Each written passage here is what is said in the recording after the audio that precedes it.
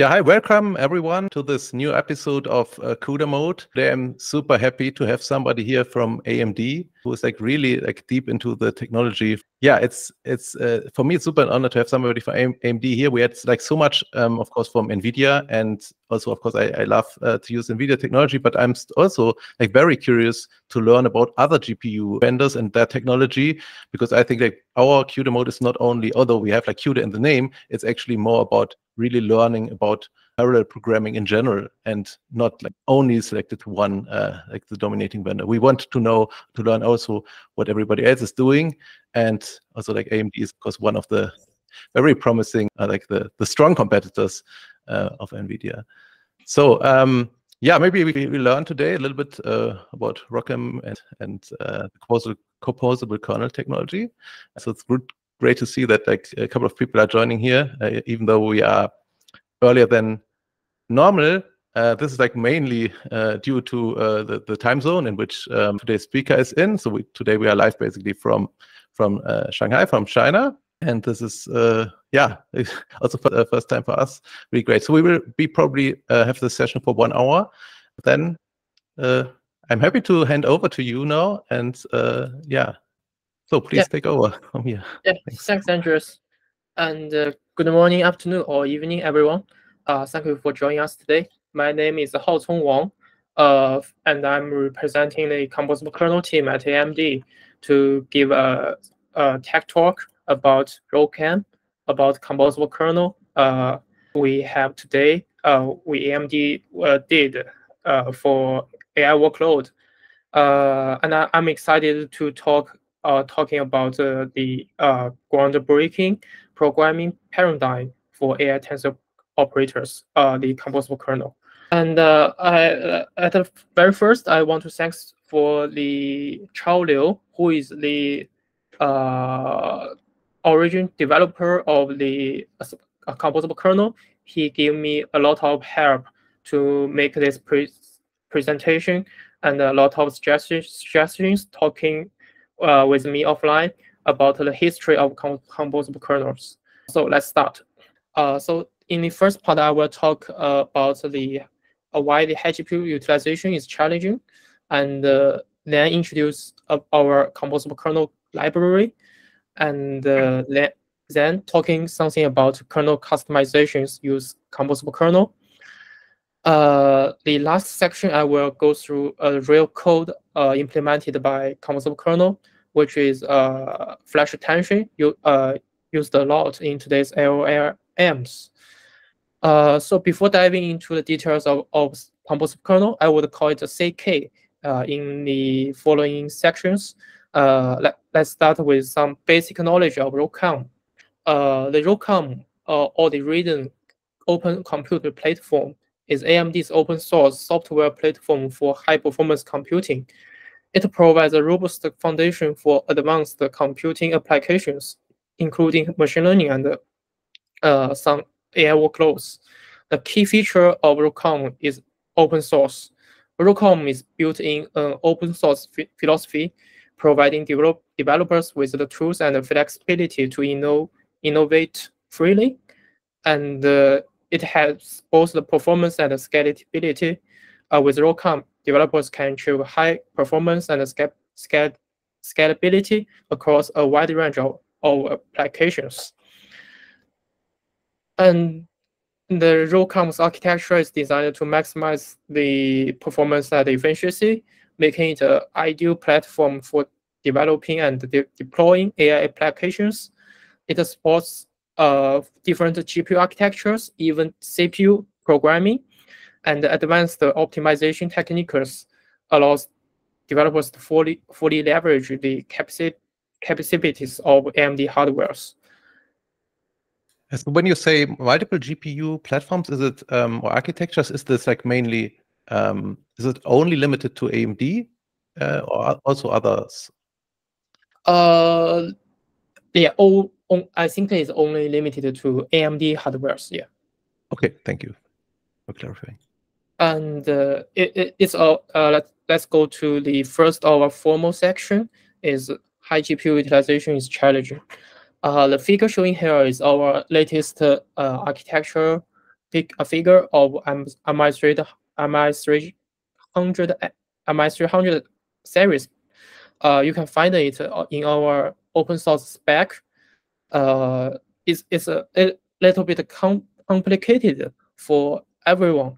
I think even me, I didn't know the every unit on these figures, and basically it's the why it's so difficult to program a high efficiency GPU kernel. We need to map in custom AI workloads for high GPU utilization in our real workload. But because of following three reasons, it's kind of difficult to program efficiency and with high developer productivity. So the first is the complexity of the GPU programming models. It has a complicated memory hierarchy. We have global memory, shared memory, registered files, and we have multiple level of caches. And also, we have multiple types of computer units. We have vector ALU, the DPP, which allow to do some computation among different threads. And we have matrix cores, the parity of tensor cores in AMD GPU. And except this, we have a very repeated iteration of hardwares, makes the above point even harder for ordinary users, to making it difficult to fully utilize the GPU's performance. And the second is the AI workload. Today is highly customizable algorithms. Like 5 years ago, we have convolution neural networks dominate the most of AI workload, and it's high dimensional, irregular image size, and complicated mapping. And today, attention kernel is one of the most popular one in the large language models. It's a fused kernel, including multiple operations. And we not sure in the future, the repeated development of machine learning will lead to a surge in customized demands. And with all of that, we developers need a tool that is suitable for repeat development while also delivering high performance on GPUs to save our time and save our money. So here is the. May I have one question regarding this?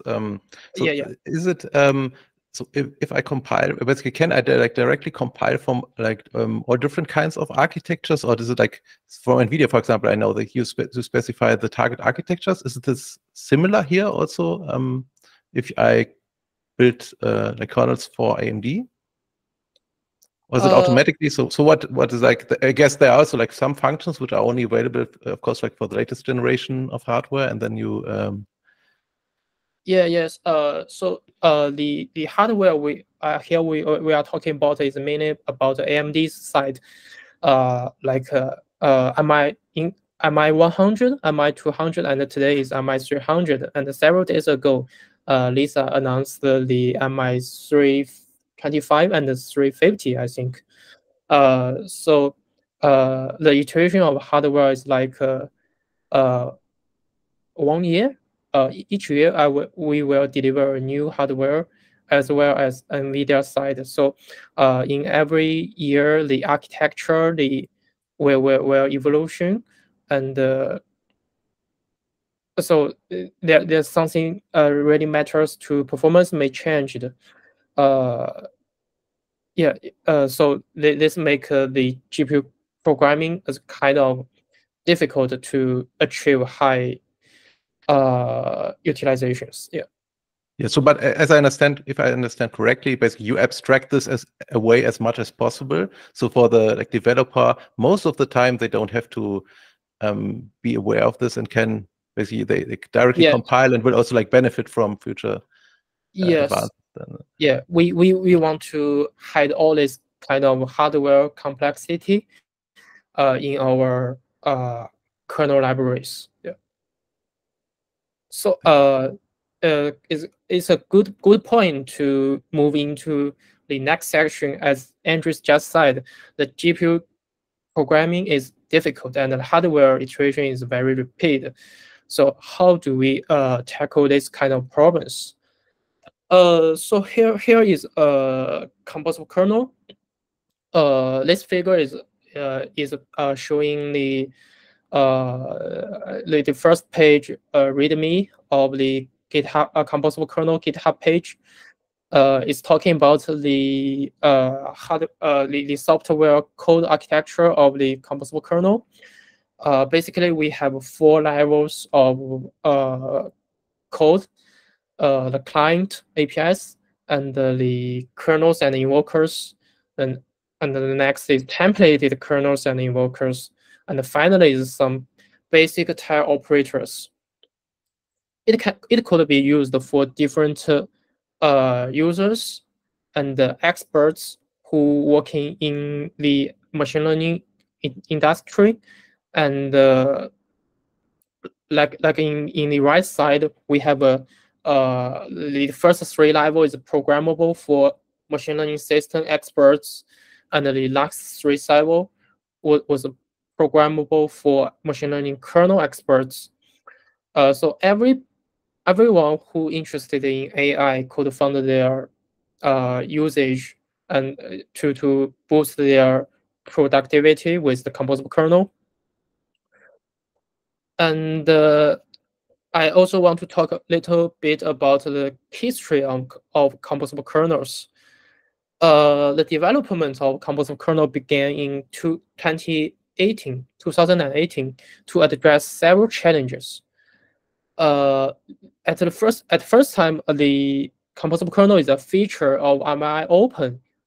If you don't know, MIOpen is something like a parity of the cuDNN, is a library for convolution kernels.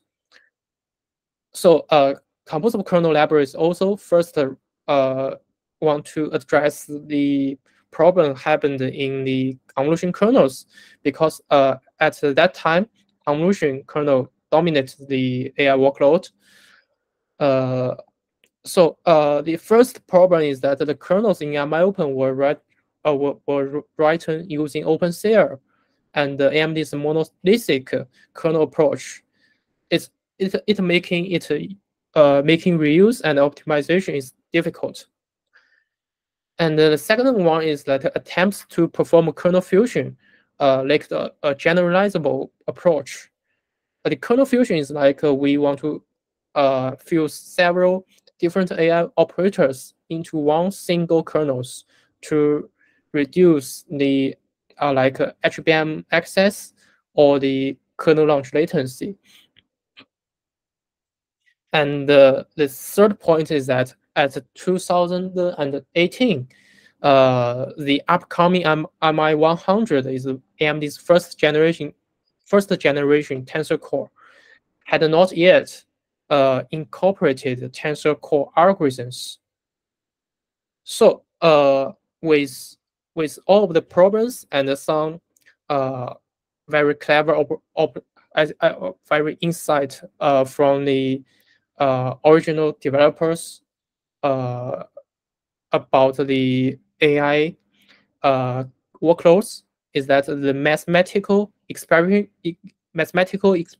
of AI workloads are relatively simple, and with parallel patterns that can be summarized as dot product, reduction, element-wise operations, and format transformation. The core of GPU optimization lies in optimizing data movement, implying that problems and optimization methods can be generalized. And the second point is that to fuse 2 large operations, each must first be broken into smaller operations. For example, different variations of the convolution operation discussed above, as well as the variety of algorithms that may be used to implement them, make it difficult to develop efficient kernels. One solution to solve this complexity is to break down these operations into reusable modules that can be universally used by different implementation of different algorithms, and express a kernel as a composition of these modules. So this is where the naming from the composable kernel. And the third point is that many seemingly independent problems, such as convolution and gen, can be unified through data remapping, which is a classical algorithm called imagine to column. Yeah. And at 2000, I remember that one from yeah. that allows you to do like matrix multiplication from like basically convert the convolution operation into a matrix multiplication, right? Yeah. Yes, that's it. And at 2022, after struggling for some time to determine the right direction, the emergence of Meta's framework called AI template provided clarity. AI template working closely with composable kernel, and it highlighted the importance of gene-based fusion, including attention mechanisms and the necessary to closely align with framework requirements for performance, which is the critical kernel customization. And this led to the creation of two fundamental pillars of the composable kernel. That is, the child programming and the coordinate transformation.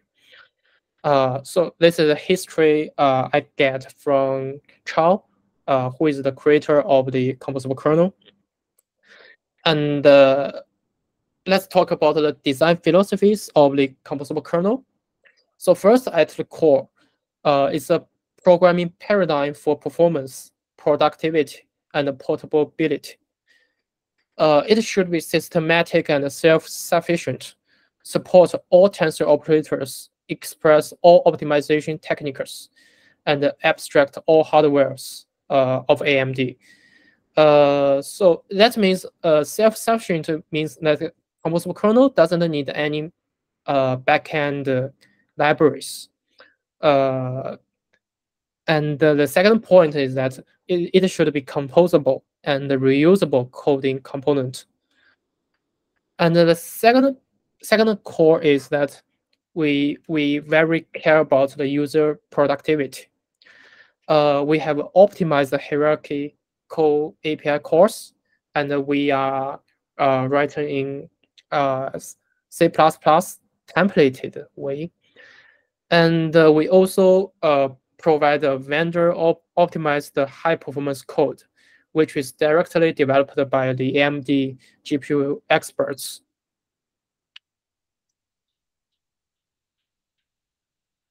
So here is the two pillars of or two key abstractions in CK, which I mentioned above, is coordinate transformation primitives, which is used to reduce algorithm complexity. And the second point is the tail programming. It's a very productive programming interface. Let's take a look into them. The first one is the coordinate transformation primitives. We can see that it has a 3 stage of the data mapping in a GPU typical GPU programs.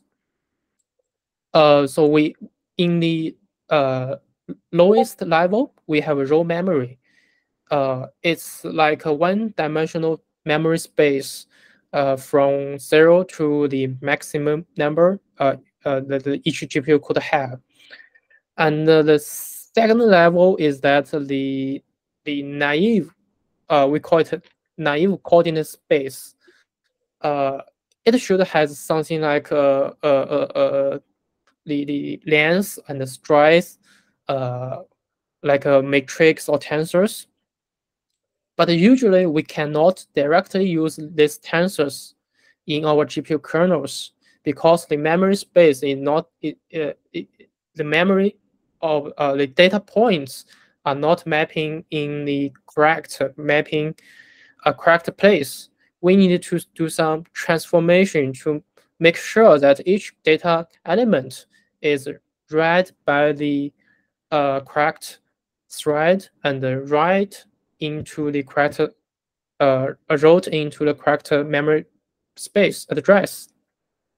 So here is where transformed happened. So CK provides a well-designed API call and abstraction for this kind of behavior in GPU programming. In the right side, we can see that for the naive coordinate memory space, we have a API called make naive tensor view.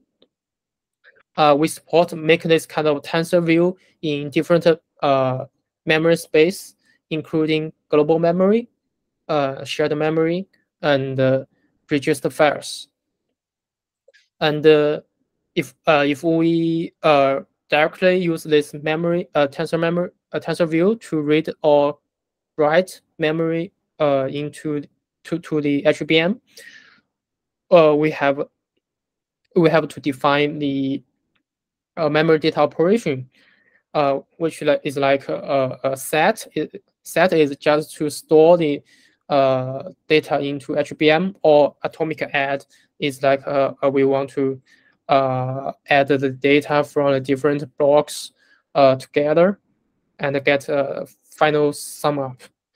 And the highest, the top one, we have several function call to make transform the naive tensor view. We can do something like a padding. We can merge two dimension of the tensors.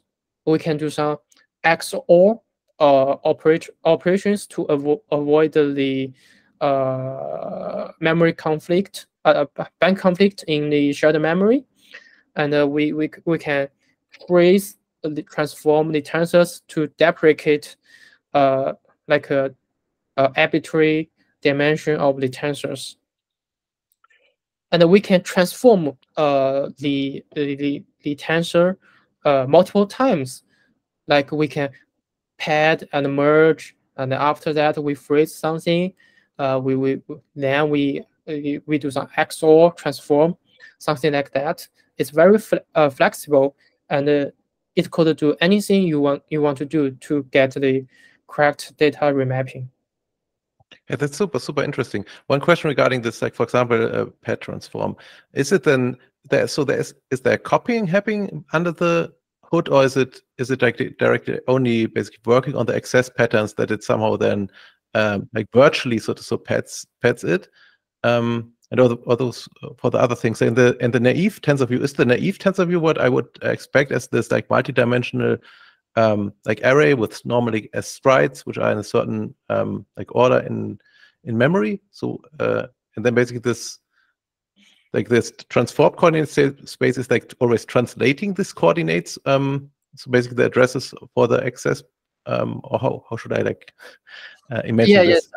Yes, I see. It's not very clear in current page. Let's try to understand it in an example. So here is a like a 30 line of code to illustrate the data remapping of the implicit gem convolution example. It's just explain how to use the coordinate transform to coding the embedded column just mentioned, and algorithms in composable kernel way. So first line is like the goal of this code is to mapping the input tensors, which is NHWC, into the gem, which is two-dimensional matrix, the gem M and the gem K. So here is where we start. So the naive tensor we got from the like a kernel API. We have its batch number, we have its height, the weight and the channel number. I put it here in NHWC way, and we need several transformation to convert the tensor from the NHWC to the GIM M and the GIM K.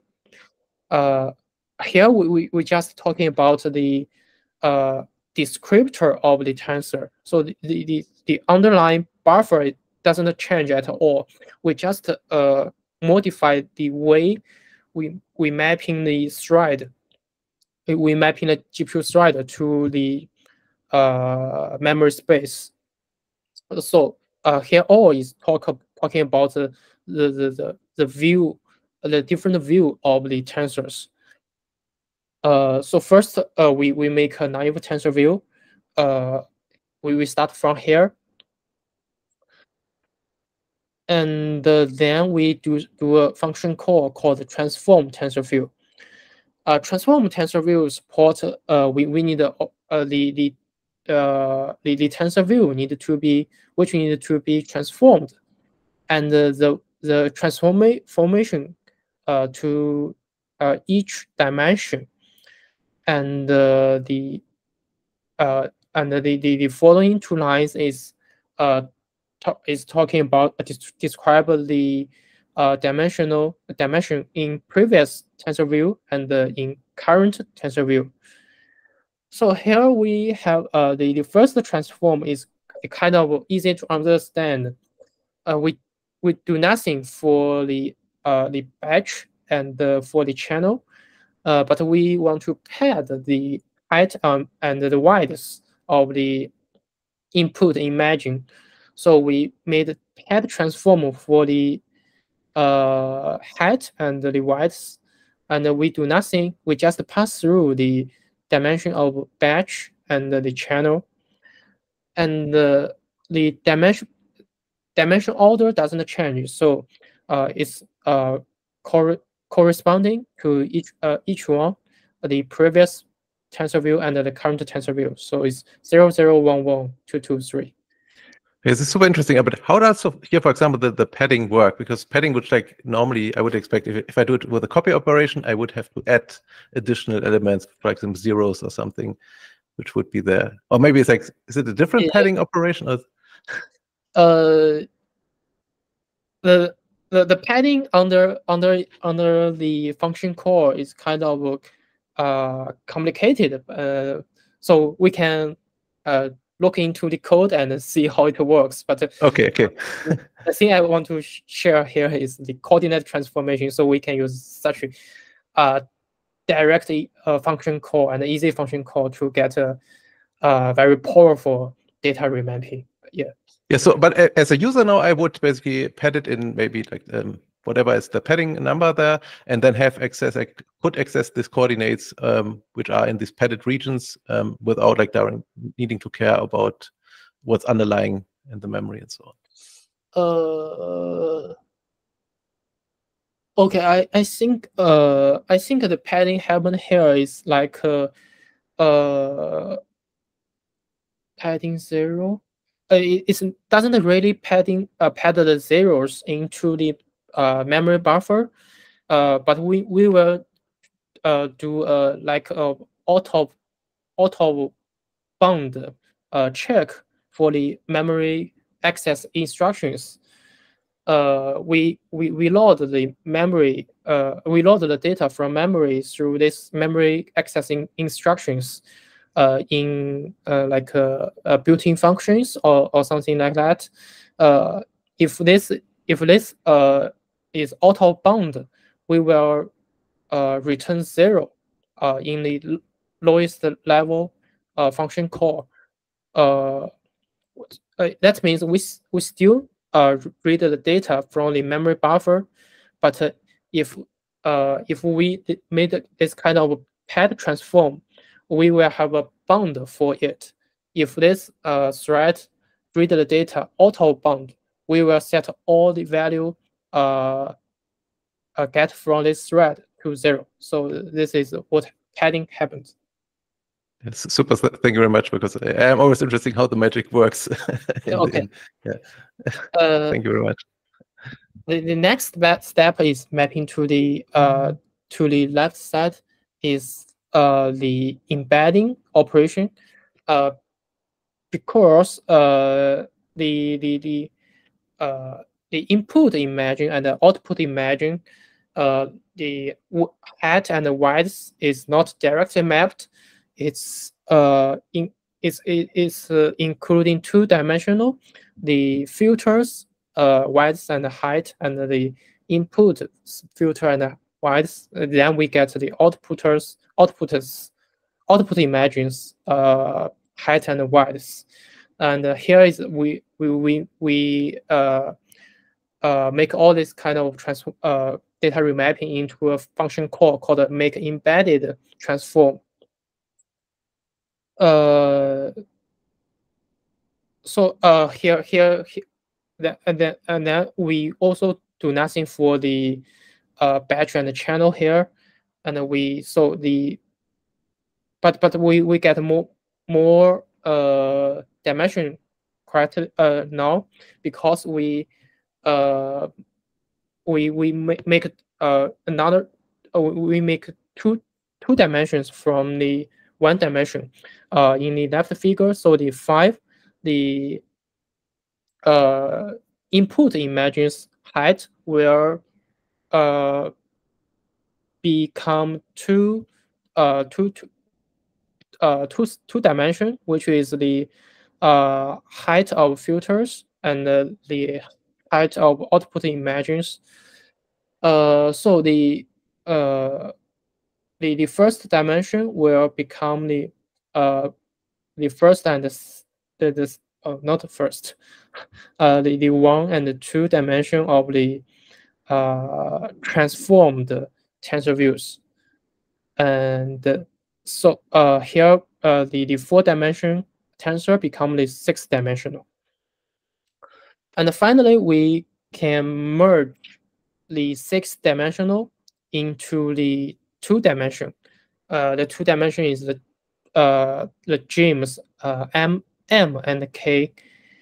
Here we use the merge transform to merge the 3-dimension of the previous tensor view into 1 dimension, and again for another 3-dimension to the GMK. So with this kind of coordinate transformation, we map the data from a naive tensor view of NHWC to a directly usable tensor view could be used to calculate the data in GEM, which is the we call it source GMM and the GMK. It's just the naming, but it could be used to do some GEM operations. But this is super cool. So that means like the underlying buffer is basically not like changed or duplicated or somehow expanded or so. It's like this is like happening everything basically through the code, like which is like here through this like advanced tensor views, and then you can execute the full convolution operation with an efficient matrix multiplication, and all the indexing is basically here abstracted and magically calculated. Yeah, correct. Yeah. Nice. And the second point, the second pillar of the CK is tail programming. So the tail programming is aimed to have such goals, the non-compromised productivity and performance. So we want non-GPU experts can write functional kernels, so they can leverage the performance of our latest GPU directly. And the GPU experts can hyper-optimize kernels. And the third point is architectural independent code. The design decision is that only the tile level interface, both for the tensor operator and operand to hide the GPU complexity. And the interface reflects the conceptual data layout for math and able to express all optimizations.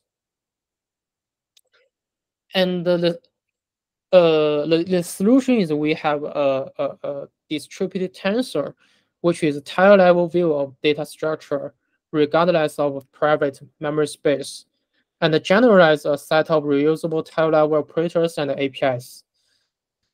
And we have a policy for each kernel, each type of templated kernels to inject optimizations. So with this kind of word is maybe kind of confusing. So let's go to next slide to illustrate it with a figure. So here is how tile programming works. So in the left side is our a typical memory hierarchy in GPU. So we have a GPU grid, block, thread. We have a shared memory. We have HBM. We have like off-chip memory and on-chip memories. Load data through threads. So what tile programming do is that we describe a tensor or a buffer in two-dimensional. It's just like a tile. So here we describe basically a very general AI kernels we need to do a gem-based kernel. What happened here is that we read the data from the HBM and we calculate it in the with the tensor core, and then we store the result back to the global memory. So what CK do here is that we abstract all the operations in tile level. So we described the data with the two-dimensional. If we use gen as an example, the gen usually is an operation that matrix MK multiply matrix NK. So if we load the input matrix of the gen operations, we load the tile from the HBM into authorized registers, and the blue one is the what we call the static distributed tensors. They are the data in registers. And then the red block is what we call the tile window. The tile window is the data stored in HBM or shared memory, because we read or load or store this data in a wave or a warp way, not per thread, but in static distributed tensor, we read it in per thread way.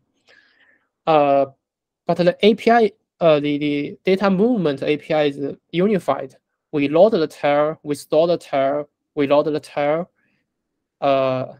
and we do some calculation, and then we store the tile back to the LDS. We shuffle it in a more coalescing way, and we load the tile from shared memory and store them back into the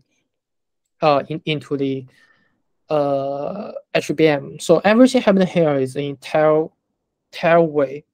It's very productivity, and for every developers who utilize CK to develop their own GPU kernels.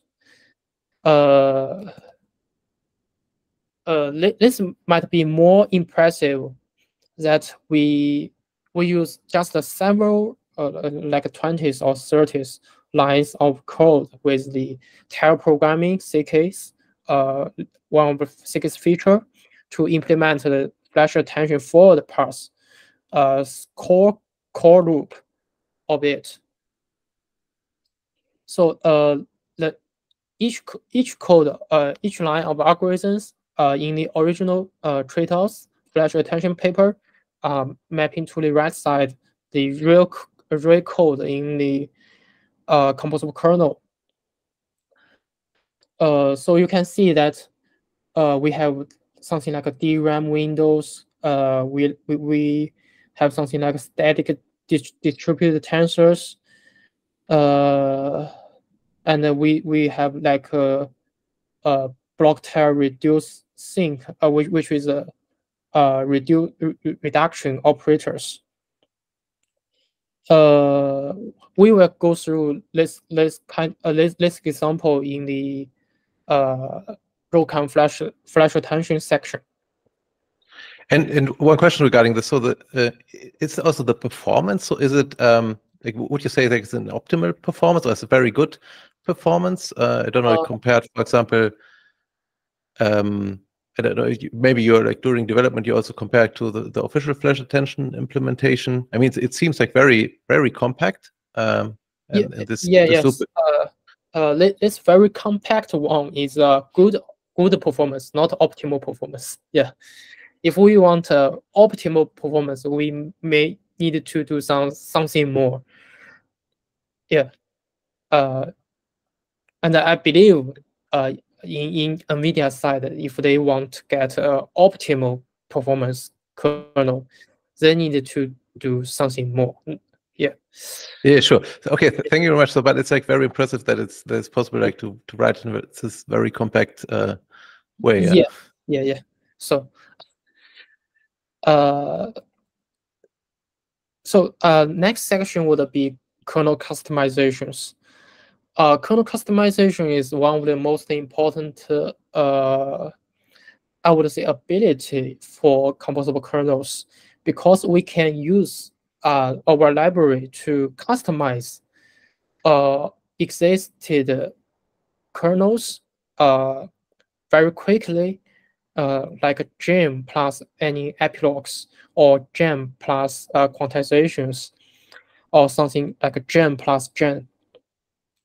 Or we can develop a new kernel, new fused kernel very quickly, use our reusable components. So this is an overview of basic composable kernel construction. So we have a pipeline, which is the main kernels do, what main kernels do, and then the epilogues was so, and then after all computation and data move, almost all data movement done, we want to do something more, like element-wise operations for the result tensor. We make it happen here. And in the pipeline side, we usually have the three one, the problem, and the tail pipeline, and the policy. The problem is described like what parameter we need to describe the specific kernels, and the tail level pipeline is like what we will do in block level, and the policy is to optimization will apply to the tail pipeline to achieve good or optimal performance. And all this tail pipeline or tail pipeline optimization would based on two pillars of the composable kernel, which are tail programming API and the coordinate transformation primitives. So the pipeline here is like a abstraction, like a composed data movement and a computation component, and the tail programming API underlie to provide an intuitive and productive programming interface. And the policy here is all the optimization applied to specific pipelines. They define how data moved and the computation happened. And the coordinate transformation primitives to hide the complexity of specific algorithms. So we have a lot of vendor optimized kernels, which is optimized by AMD GPU experts. In such a way, we go through all the write block here. We use the vendor optimized tile pipeline. We use the vendor defined tile pipeline optimizations.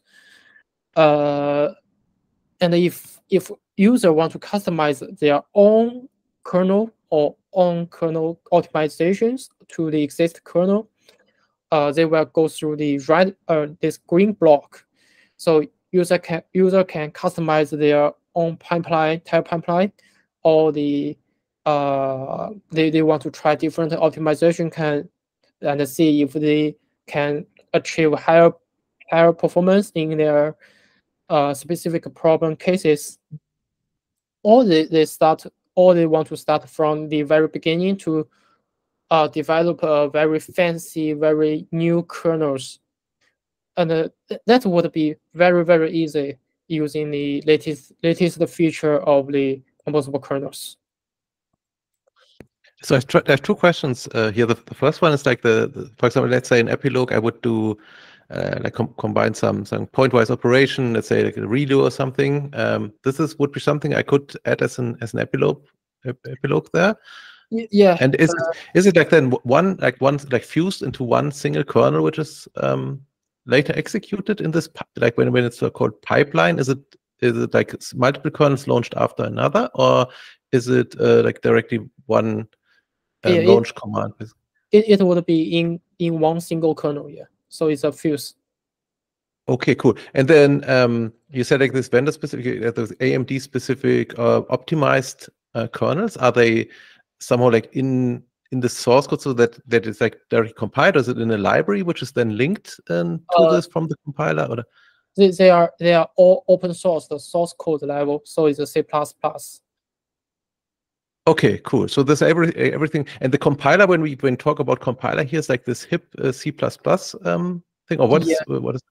Yeah, we compare this code using I think it currently would be C-long 18 or Okay. 17, yeah, something like that. And we will have a compiler called hipcc. Yeah.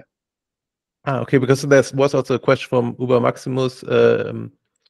If OpenCL or HIP would be used in general for these. We will not use OpenCL. We use HIP.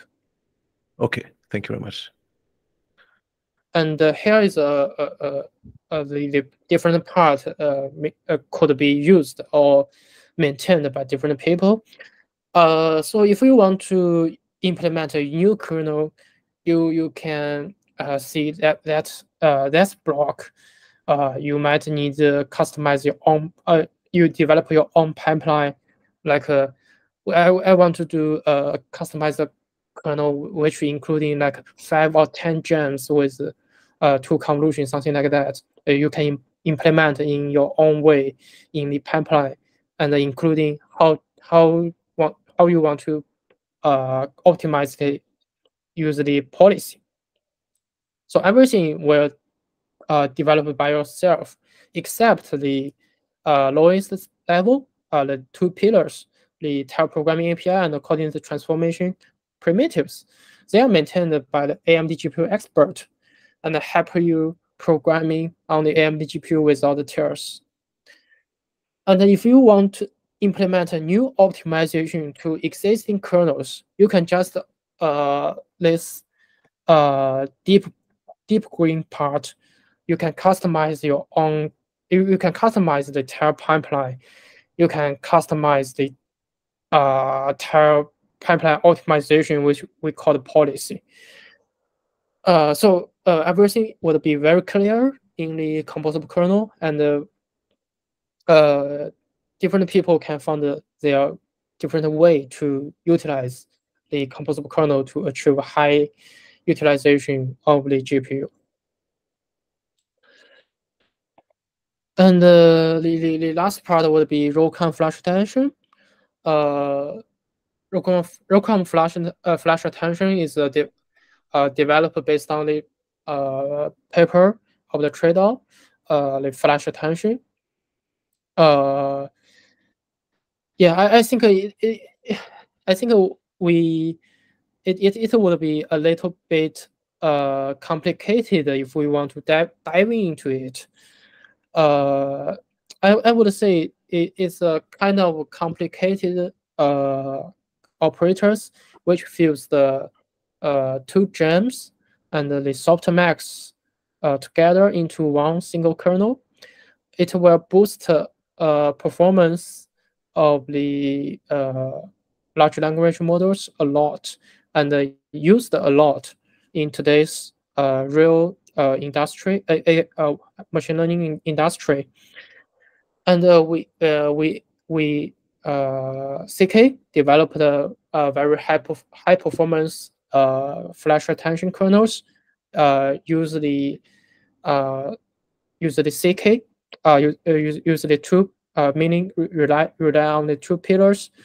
I mentioned like the coordinate transformation and the pair programming.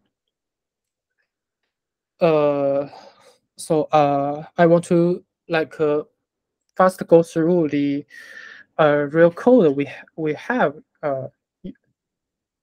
So Andrews, I So will. basically, also this like the result of this is like that you have a fork, like AMD did a fork of the flash attention repository and has like an AMD specific version basically, which also allows to use the similar. Okay, maybe we can yeah we can move to this slide this page. So just as Andrew said, we previously the kernel just I mentioned is inside the composable kernel GitHub page. It's a C++ kernel, and previously we also have a fork of the upstream flash attention of the trader lab, maintained in a ROCm GitHub repo called ROCm flash attention. But today we want to upstream all the works we are. So we create a PR for the trade-offs of flash attention too. So it including the flash attention forward pass and backward pass with the. I think it will including the optimized performance for AMD GPU in the end of this month. The PR is in review, and many many people already used them to get a very good performance on the flash attention written in composable kernel. Yeah. Except that a composable kernel indeed impact a lot. We integrate our attention kernels into the X-formers. We training large language models with AMD's MI250 GPUs, and we deliver very competitive performance claims and industry-leading inference performance on AMD's Instinct MI3 100X. And we like accelerate the stable diffusion inference with the Onyx runtime. And we also available in the PyTorch as one of the backend. Yes, composable actually is take a very very important position in AMD's machine learning ecosystems. Yes. Yeah, super cool. So one question I've had all the time is everybody give Haocong a big thumbs up emoji. Thank you so much for the presentation. So one main question I had, like if I wanted to start like playing around with composable kernel with AMD, ROCm, and so on, what's like the entry level? So what would be the best way? Is it basically only available for the like like the larger, like the MI 100s, 250, 300X, and so, or can I also do it with ordinary AMD GPUs, like for gaming GPUs? And so, what would be the best entry? Should I go to the cloud provider to play around a little bit with the GPU? The latest feature has not supported gaming GPU yet, but they are definitely in our plan. For people who yeah, I understand that the data center GPU is not owned by most of people's, but we are working with like a more cloud service providers to enable our AMD GPUs on their cloud. I think Microsoft also have some instance with the AMD GPU, right? I think, yeah. Yeah, using cloud service might be a entry point to experience the AMD GPU and the composable kernels. And I do have some entry level code. I put all the code into a orphan branch called the CKTail toy of the composable kernel GitHub, so you can reach out and try it yourself anytime. So here is the the first example would be the gen. Here we directly into the kernel inside. So there would be more straightforward.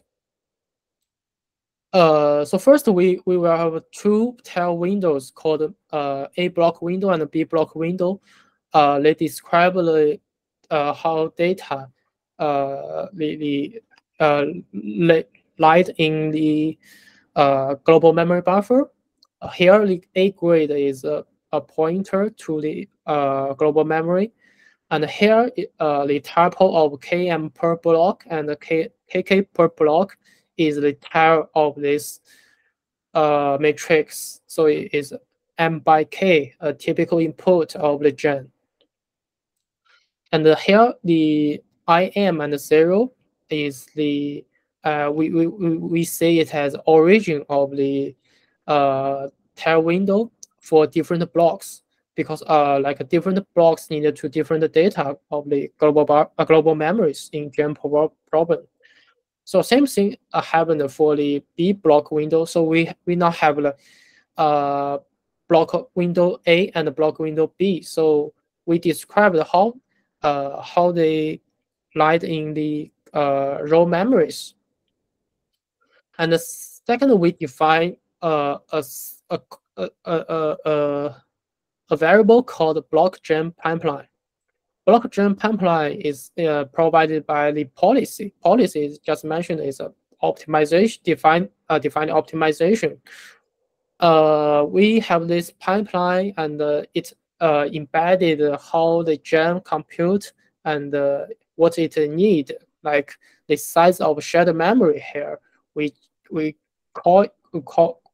get the size of shared memory by a simple function call called get static local data share size, and then we directly call the operator of the block gen pipeline and input the block window we just created and some element-wise function if we want to do to the input A of B after we read them from the global memory. And the k divided kk per block is the loop number of the whole kernel, and with the pointer to the shared memory, we have everything we need to compute to describe the data movement and the computation, and we will get a result called accumulator block tile from this pipeline output. So the accumulator would be in a kind of high precision. We need to convert, cast it down, then store back to the to the global memory. So here's what happened. We will do a element-wise operations for called type convert to the accumulators and get the result of C. Then we also describe this result as a tile window with the tile size of km per block by kn per block. Also a typical output size of the jumper problem. And finally, we store all of the data by a simple function call called store tile.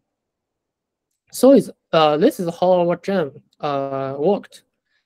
Here the block gem pipeline is like AMD provided pipeline, but you can also customize your own one. This one might be most naive sample because I want to just use it as a showcase. So and one question regarding this is it, so what are the data types? Is it like a template function and you could like use different data, compile it with different data types, or is it specific for, I don't know, like float 32 or yeah. So we can basically composable kernel is a template library, so you can define your own data type based on the problem I just mentioned, also a part of the kernel. So here you can decide the A data type, B data type, or C data type, something like that. In the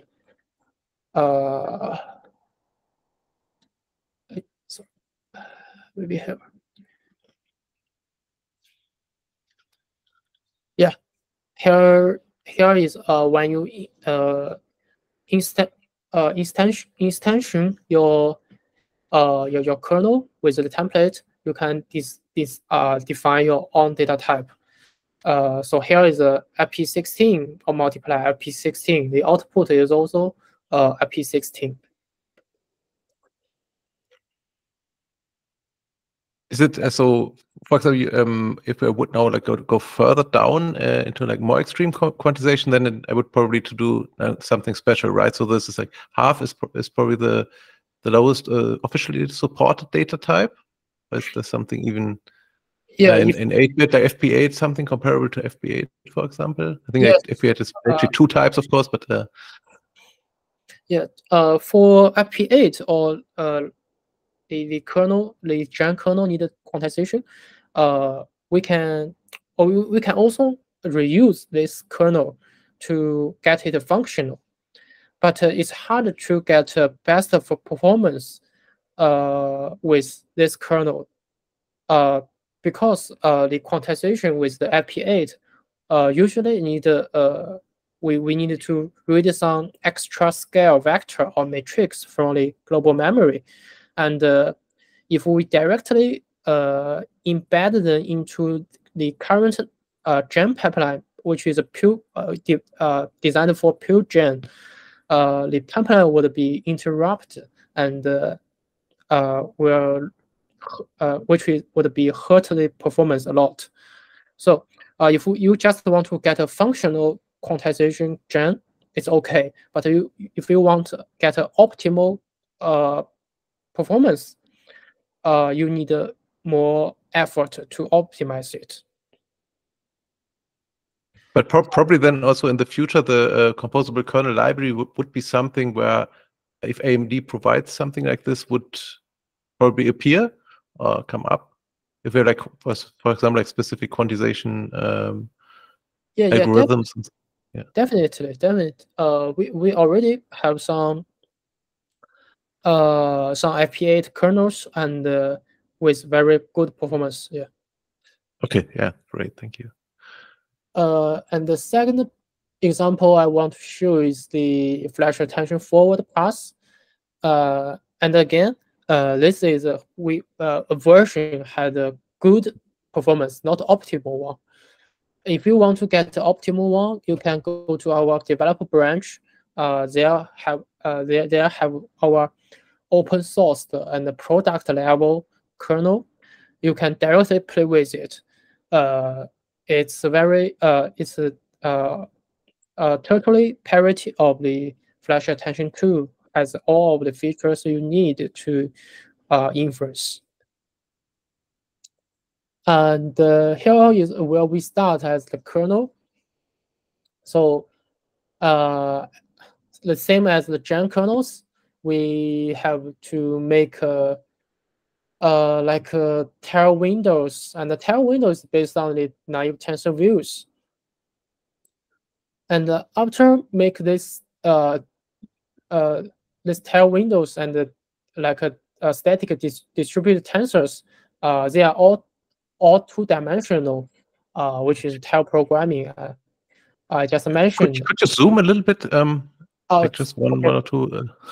Too small, right? It's readable for me, but I fear on the video otherwise it's lost. Okay, thank you very much. Okay. That's very good. So, yeah, thank you. Yeah, here we define all the tail windows and the static distributed tensors we need to describe the data movement and the calculations. Here we also get the pipeline from the policy, the flash attention 2, including 2 gems. So we will have we will have a 2 pipeline, but the second gem, which is gem 1, is embedded in the pipeline of gem 0. So here we get the gem 0's pipeline and the operator of the gem 1. Now here is all the data type we need to prepare for the intermediate result, which usually occurred in the fused kernels, because we need to reuse the intermediate data which is stored on the on-chip memories. Okay, and then from the loop over, we start here.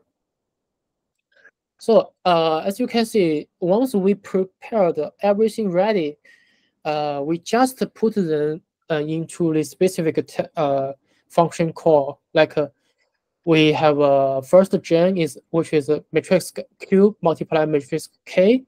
So we put them into the gem 0 pipeline. And because the matrix Q is reusable in the loop over, so we also prepare a buffer to store the register to store the result of the not result, is the data loaded from the global memory for Q, so that we don't need to load it repeatedly, which is definitely hurt the performance. And then we just repeat something. The whole pipeline is written in the tail programming, so you can't see any complexity. You can mapping each line directly to the original paper.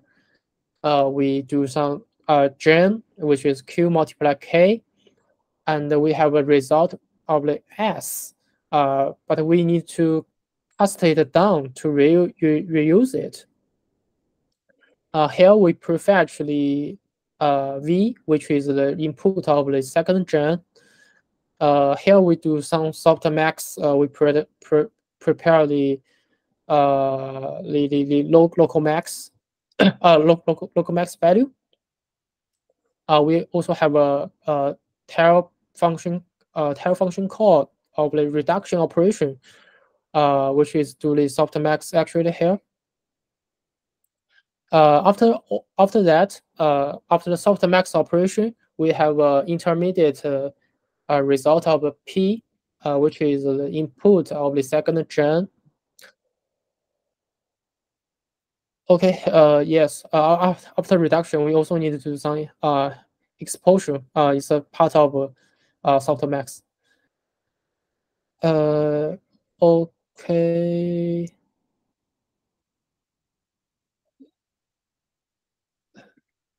Then after softmax is done, we go into the second gen.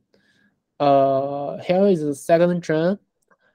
We can also make it as a pipeline, but we want to get more performance from it. So we simply like break down the whole pipeline, but the components still use the tail programming, so it would not be difficult to understand. So it's we load the data from HBM, and we input them into the gem operator, get the result. We need to blockwise synchronization because we will have some shared memory operation inside the gem function call, and loop it over, store the data, read from the global memory to the shared memory, and once the shared memory is ready, we call the blockwise gen. Okay, and after the second gen is done, we loop over, loop all the over, and we have a final result of O, which is uh, which is represented in hyperization, most likely IP32. And we need to do some extra steps to just like an epilogue or something, to cast it down to the real result format. And we make a final tile window to store the result, which is old DRAM window. And the final step we need to do is store the result to that DRAM window, which is write out the result matrix to the global memory. And yeah, that's how we implemented. Basically, it's almost how we implemented the flash retention. A very complicated kernel use a composable kernel programming paradigm. The whole file is like for users, it's like 200 or 200 lines of code, maybe less like 200 in the actual function. So it would be super easy to implement it, such kind of highly customized kernel fusion.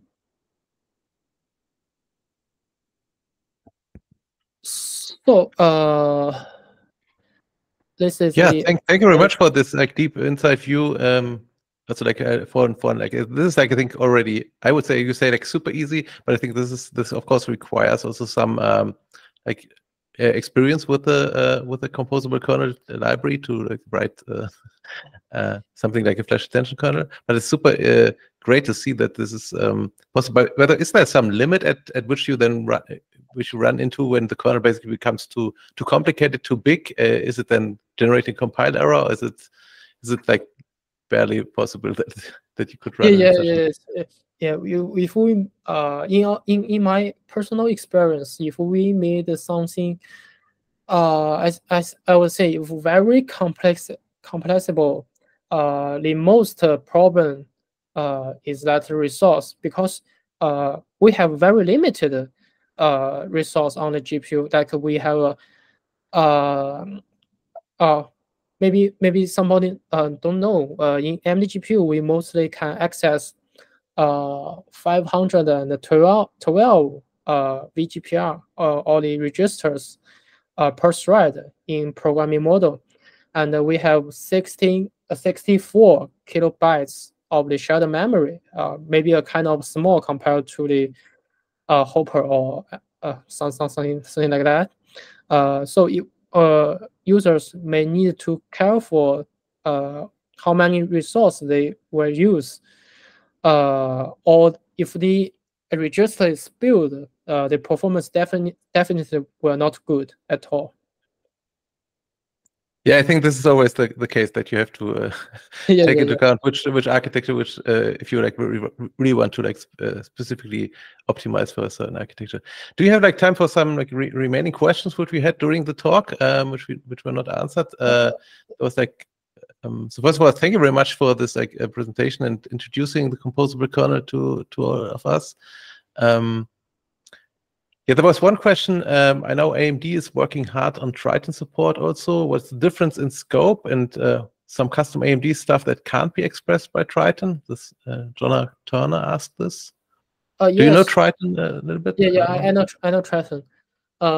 Triton works really hard to support the different AI workloads, and we do have many customers use AMD Triton to boost their workload. And the Triton and the composable kernel is like a two kind of way to boost the AI workload. Triton is like a very generalized way to accelerate the GPU programming. It's used by many people, and it's a kind of a very general approach. I would say very general optimization approach. However, the composable kernel is like something very highly customizable, and we developers have many fine-grained control. We can control the pipeline very in fine-grained way. So I think both Triton and the composable kernel is a very powerful tool to program on the AMD GPU, and yes, Triton is AMD GPU's Triton is definitely actively upgrade, and we will boost its performance.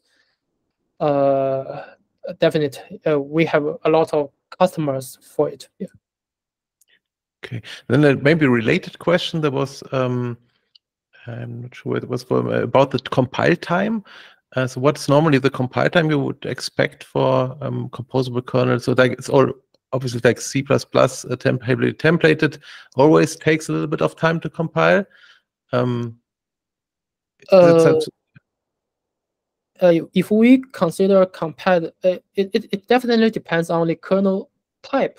The more complicated kernel will take more times to compile. It's definitely like that. And the compare time, I think the most problem one is that because we are C++ templated kernel, if we want to like compare like tens of hundreds of kernels at the same time, it will take a long time, I would say here. And we have a profiler called the CK profiler. It's something like will enable all of the available kernels, and if you it will give you exhaustive search if you want to specific operators like gen or convolutions. It will give you best performance, but yes, it will take many compare times. I think if you just compare specific operators like gen, I think it will be less than 10 minutes. But if you want to, when talking about gen operators in secret profiler, I mean like all data types and layouts and with a lot of tile size. So it will take about 10 minutes or 20 minutes, less than that, depends on the CPU you have. And if it's you want to compare all of the operators supported by composable kernel, I would say it will take more than an hour. Yeah. Okay, and that's like related maybe to this question. Like, if I have like many different shapes of data, is there also like, are there different kernels somehow compiled, or can I compile them? Yeah, with composable kernels, like I have like one template and it's like applied for all different shapes of data which I use. Is there an optimization like necessary? For example, I don't know, if from Triton, for example, you have different ways like to decide like how the launch grid should look like for a specific size of tensor that you process. Is this also something you do here in composable kernels? Yeah, I think this is one of the problems we need to address in the future, because we except the CK profiler I just mentioned.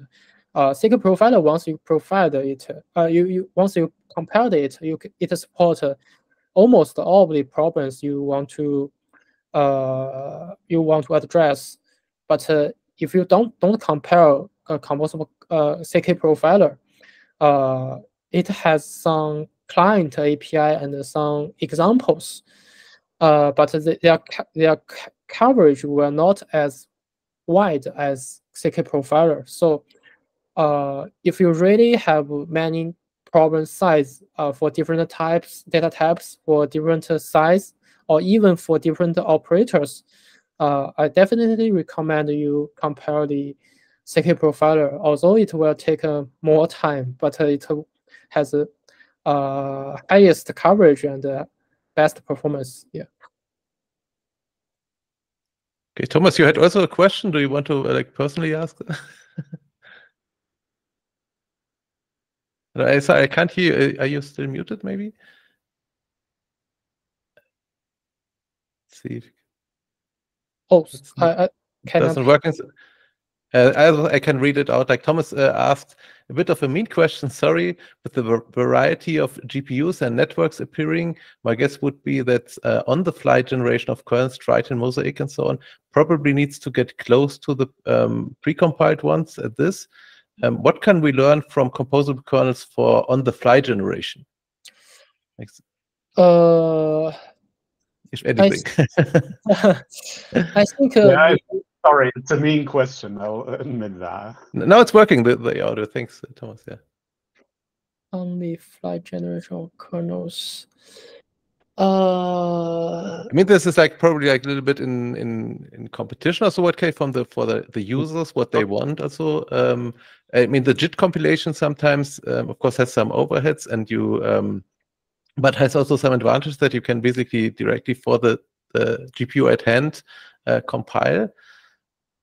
But it's like currently, I think it's not very really clear because like stuff like Triton, they are very accessible, and on the other hand, yeah, this as you said, the C++ libraries, both from like all vendors basically, also like composable kernels, they're very they give you access to like much more details than, for example, what you can get in like the vanilla Triton, at least, I would say. Yeah.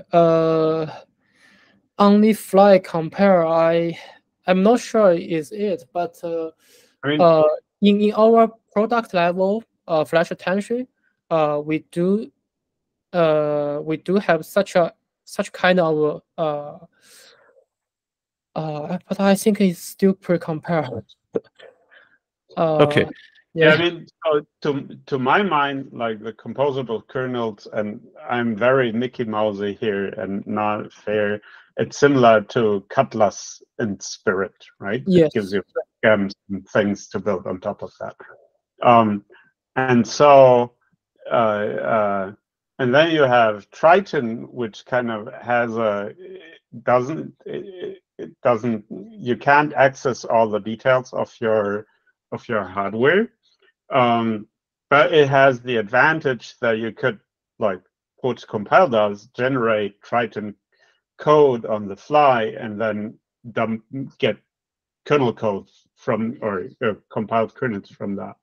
And so, yeah, so somehow I'm thinking that, well, yeah, there's a gap. And then I'm seeing that, for example, there's this, I happen to work a lot with NVFuser, which kind of tries to bridge that gap by having a lot of things about the hardware, but generating kernels on the fly. Yeah, I think if we have a way to address to leverage the composable kernel to on the fly compare, I think one way is to porting the composable kernel in more low-level language like LVM IR, just like what Triton do. So the real backend of the Triton is on IR level optimization. So if we can do it in such a way, we will have a much shorter compile time, definitely. But we need to work it like in LLVM IR level, I think. Thanks. Okay, thank you very much for all the information. There's also one like remaining question, I think, whether you are hanging out on CUDA mode Discord. I don't know. Do you want to share your username? My username is I think @ Andrews, right? ASKA. Mm-hmm. Yeah. I will active in the Discord channel. Most likely the ROCm channel, right? We have one. Yeah. But I located in Shanghai, China. So the time zone might be different from most of you. So my reply may not very fast. So maybe you ask the question in the night. I will see the message in the morning. So something like that. So if you don't mind that, you can ask anything about AMD GPU or composable kernel on the CUDA mode ROCm channel. I will reply to you if I can reply to it if I know the answer. Okay. I also yes. Yeah. Thank you very much for this offer, and of course, I think everybody's understanding that. If you have time, just come by and have a look, and if you answer something, everybody will be happy. Otherwise, also can hopefully gather some people like working with AMD technology there, and they can help themselves each other. I also saw a very interesting question from the chat. He said anything that Python can learn from the CK, right? I think Triton can learn many from CK. Is that CK have many optimization techniques could be learned from. We have a very high performance gen. We have very high performance flash attention, and actually I did a lot of optimization knowledge share inside AMD to multiple kernel libraries, including Triton. So Triton team is mostly likely they are working on very coverage, I would say. They support many users, customers all over the world. But they do not have many time to investigate how to optimize them. So they most likely give you a very good performance, but not optimal one. But CK usually give you optimal one performance.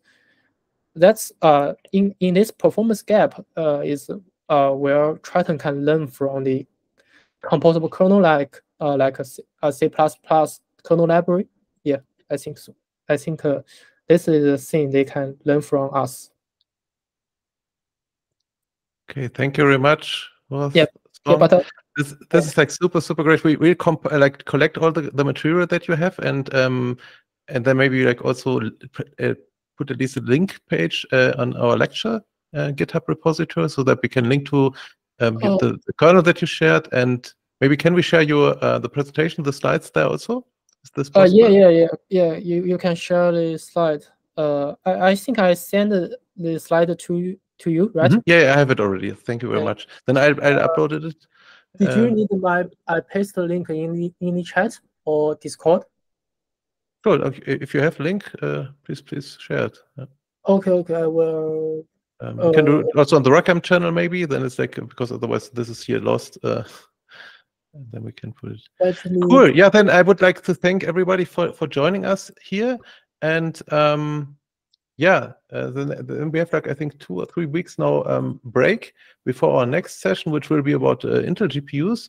Once again, like let's give a thumbs up and heart for Song for this super nice presentation. And I would like really love if we in the future also could have like more AMD stuff here, that we get like a mix of all the different GPU types. And yeah, thank you very much. Yeah, definitely. Thanks all. Yeah, thanks, Andrews. Okay. Good then, everybody. Have a nice remaining Saturday wherever you are, and see you soon on CUDA Mode. Bye, everyone. Yeah, bye-bye.